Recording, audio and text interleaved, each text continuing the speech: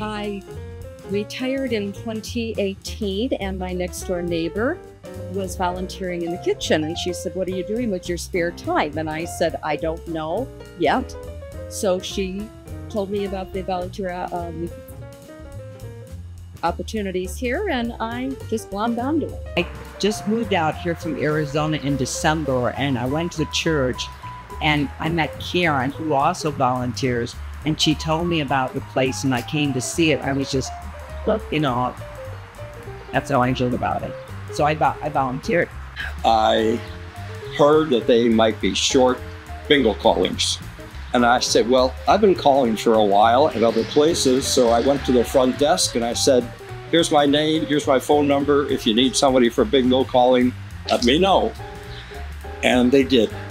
I was really impressed with the building and kind of strolled around, walked over to see what the gift shop was all about.